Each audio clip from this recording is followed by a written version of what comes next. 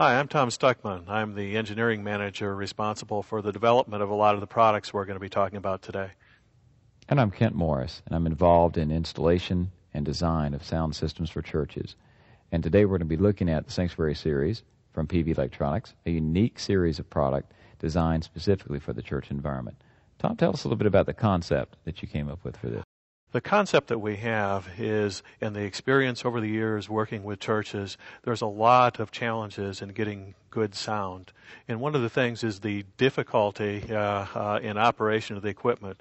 So we set out to develop a line of products designed for the church market to address specific problems that the churches have and overall make the systems easy for them to operate. The problem with general purpose mixers is that they're general purpose. That is, they can do a lot of things well if you know where to turn the buttons and how to turn the knobs.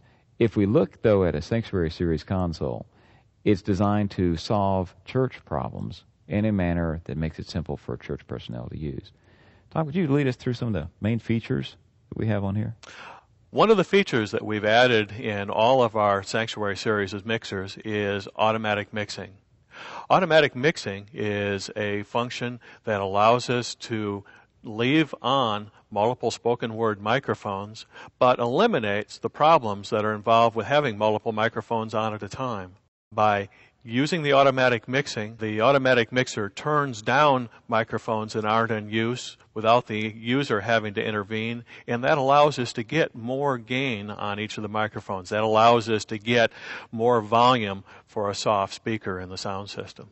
So, Tom, you're telling us that if I had a lectern mic and a wireless mic on my pastor, and I brought them both up, I would normally get interference. Yes. One of our features that our automatic mix system has is a function that eliminates the interference between the two microphones.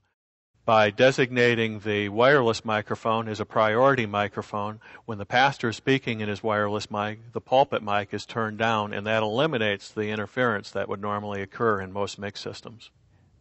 So if we have more than two microphones, how can we solve that problem?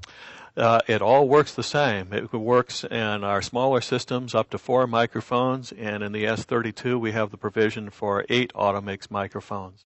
It looks at the signal on each microphone, gives the gain to the microphone that's in use, and turns down those that aren't in use, just as an operator would do if he was really, really fast and could anticipate who's going to be talking next. So we've got a great engineering setup here. Yeah, that's exactly right. All built into the electronics of the unit. So with automix, unlike a standard mute and unmute type of gating system, we're talking about true gain sharing automix. Can you explain the difference, Tom? The difference is this. Instead of turning the microphones on and off, it automatically looks at what the signal level is and turns the microphones down only as much as needed to give gain to the other microphones and eliminate interference.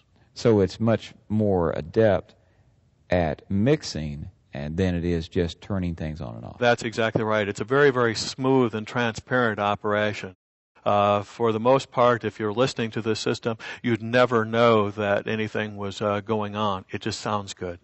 So on the smaller mixers with 4 channels of automix and the large mixer here with 8, we can cover just about any spoken word application with seamless audio. A lot of churches are doing drama, not only from a normal service where you have a pastor, worship leader, and fixed microphones, but getting into drama and other spoken word applications. It's just a real boon to achieving good sound in those applications. So if we have 4 or up to 8 here, open microphones, we don't have to worry about feedback issues, about things ringing, and interference between close mics. That's exactly right.